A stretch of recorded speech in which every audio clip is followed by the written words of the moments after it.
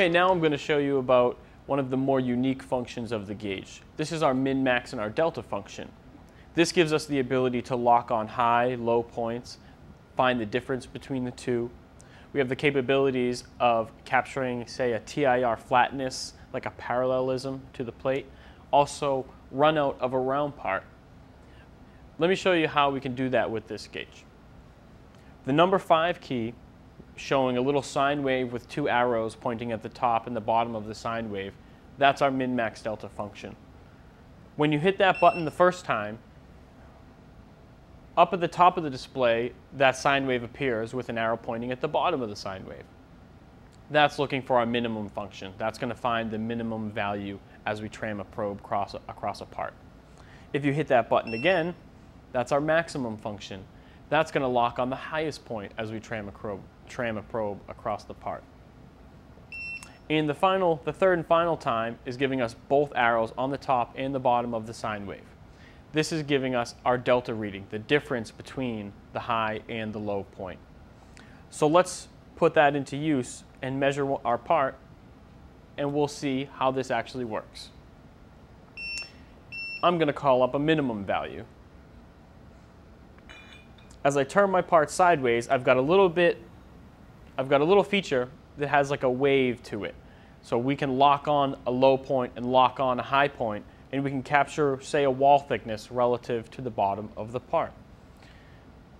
If you remember from our reference videos, we've established a 0 to the plate in our reference 1. So I'm on reference 1 measuring in inches, and I'm looking for a minimum reading. What I'm going to do is I'm going to eyeball the center, what appears to be the lowest point in this feature, and then I'm going to set myself slightly to the side of it.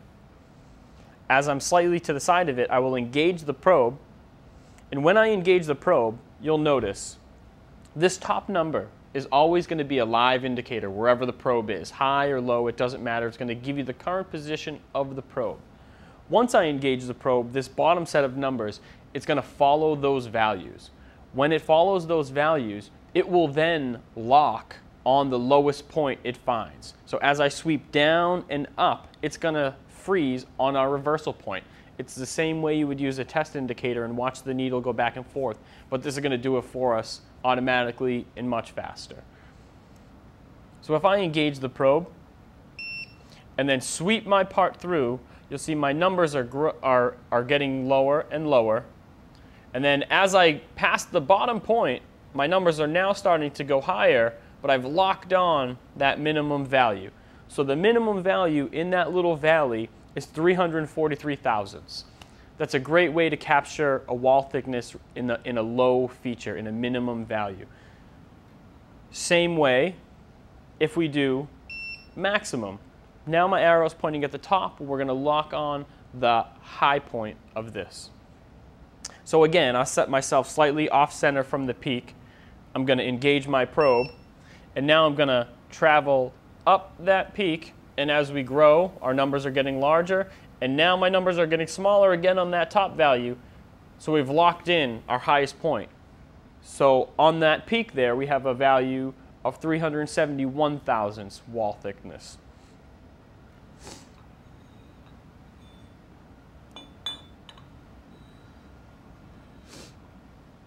This min-max function is great for stuff like capturing that low point and that high point on a unique shape feature. It's also great if you want to have a measurement from a land on your part to the minimum or maximum value of a diameter, or if you want to measure from the min to the min of a diameter or max of the max of a diameter. So we can lock on those high points or lock on those low points and get a measurement relative, to whatever that datum is set on the print. So now we're going to look at the delta function. The delta function, again, is the number 5 key when the sine wave has arrows pointing on both the top and the bottom. As you see here on my display, the delta function is engaged and ready to go. So if I drive to the top of a part, I have the ability to tram my probe across that part and capture the low point, the high point, as well as the delta, the difference between the two, giving us a TIR flatness, like a parallelism. So as I engage my part, I can engage it and tram it anywhere I like.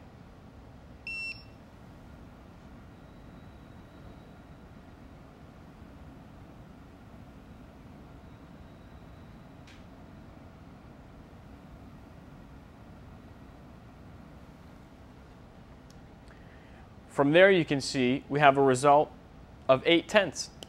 8/10 flatness parallelism on the top of the face of this part. If you wanted to know the minimum point that we've trammed, the maximum point we can tram, while the probe is still engaged, we can toggle, say the minimum value is this value here, the maximum value is that value, and then you can kind of see where our 8/10 value comes from.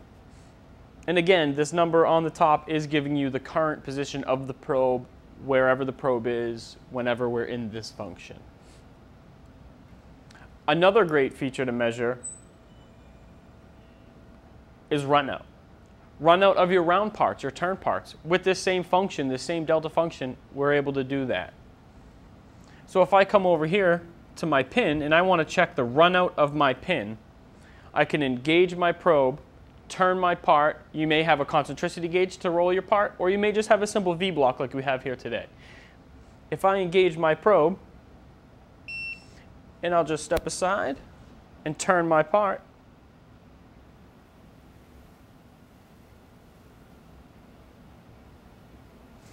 as you achieve a 360-degree rotation, you'll notice we have a 2/10 runout.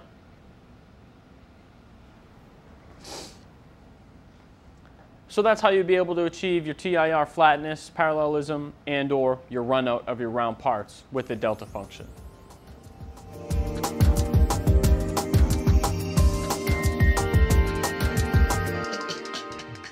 Thank you.